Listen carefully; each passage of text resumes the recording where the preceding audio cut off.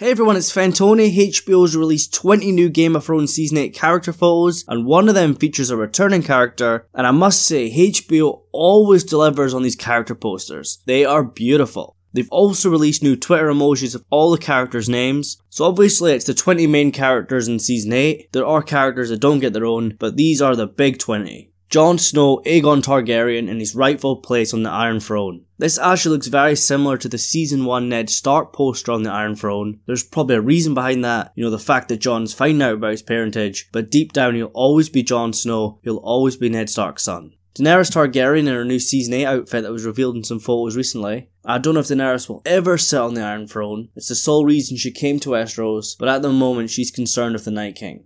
Cersei Lannister in her new outfit, we have seen this before. She's definitely the best dressed alongside Dany and Sansa. Cersei's going to be extremely dangerous in the final season. The Iron Throne is all she has alongside her baby, and it's likely that unborn child will probably die. She'll either miscarry or there'll be something wrong in the birth. So Cersei will do anything to keep the Iron Throne.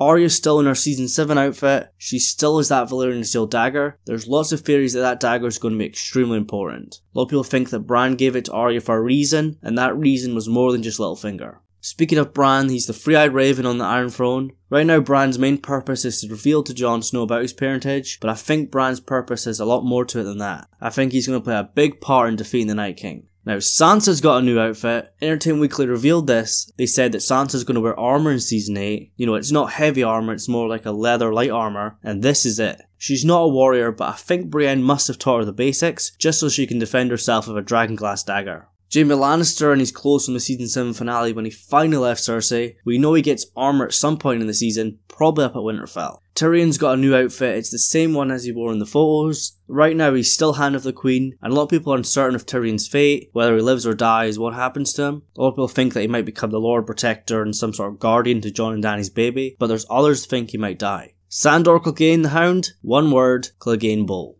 Next up is Brienne of Tarth. She still is the Lannister Sword Oathkeeper. She made an oath to Catelyn Stark to find the Stark girls, but now I think she'll have to protect them. Samwell Tarly, I think he definitely has to make it and write down everyone's stories inside his book, A Song of Ice and Fire. Missandei, I'm not actually sure about her. I think there's a big possibility she could die. And then you've got Grey Worm, I think he's got an even bigger chance of dying. Davos, who's basically Jon's right-hand man. He was there for Jon when Jon came back from the dead. I think he'll be there to support Jon when Jon learns the truth about his parentage. Euron Greyjoy, he's definitely going to betray Cersei. She sent him to get the Golden Company, but you can't trust him. He might even sit on the Iron Throne for a bit. I know a lot of people don't like his character in the show. Theon Greyjoy, all about his redemption. He's obviously going to try and save his sister, but I think he'll also repay the Starks. Jon told Theon that he forgives him for what he can forgive, but Theon still has to make it up to Bran. But obviously Bran's a three-eyed raven, so it's going to be complicated. Jorah Mormont, yeah, I think he might die, probably giving his life for Daenerys. Now Varys. Varys was always a big player in the Game of Thrones. You never really knew what side he was on, and then it was revealed he's actually a Targaryen sympathizer, but then he tells Daenerys he's not following her blindly. He's kind of a sidekick now, he doesn't really do much, his character's kind of been watered down a bit, but I hope there's big things coming for Varys. I hope they expand on the sorcerer storyline from earlier, when Varys was taken as a little boy and his parts were cut, put into the flame, and then blue fire appeared and a voice spoke to him. And then speaking of this, Melisandre, the returning character from Season 7. She headed off to Volantis, but now she's back. She told Varys that both her and him have to die in Westeros. A lot of people think that she might use Varys' blood, which might be King's blood in some sort of ritual, to fight the Night King. Melisandre versus the Night King, 1-on-1.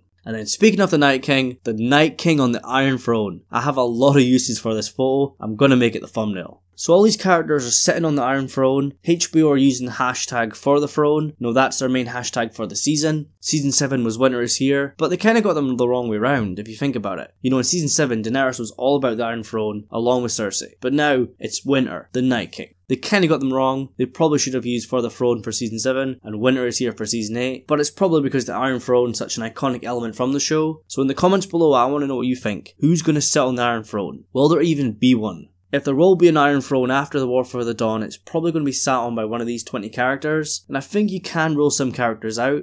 Some of them are never going to rule. Some of them are never going to sit on the Iron Throne. The big favourites are Jon, Dany, Sansa, Tyrion, but there might actually be someone who's not here. It might be Jon and Dany's baby. But currently Cersei has the throne, but it's 99% chance she dies. Like I said, I think Euron Greyjoy might claim the throne for a bit, As for Jon and Dany, Dany's came to Westeros for the throne, but at the moment she's focused on the Night King. She might never actually sit on the Iron Throne. And as for Jon, Bran did say that he's the rightful heir to the Iron Throne, but this is Jon Snow. He won't want the Iron Throne, but I don't think we should rule him out. He might take the Iron Throne if there's no other choice. But honestly, the Iron Throne doesn't matter, not as an object, it doesn't really matter who sits on it. As a symbol, the Iron Throne has been very tainted. There's been so many tyrants and so many bad rulers over the years. I think it's time for a change, and destroying the Iron Throne will be a good start. So we're still waiting on that trailer, it's definitely coming soon. Now these character posters are out, it has to be coming next. We're probably only going to get one big trailer, literally we're only a month and a half away. It's probably going to come out sometime in March, so keep an eye out for it, and make sure you subscribe to get my video. Anyways guys, remember to leave your thoughts in the comments below, and then subscribe and like the video. Thank you so much for watching, and I'll see you in the next one.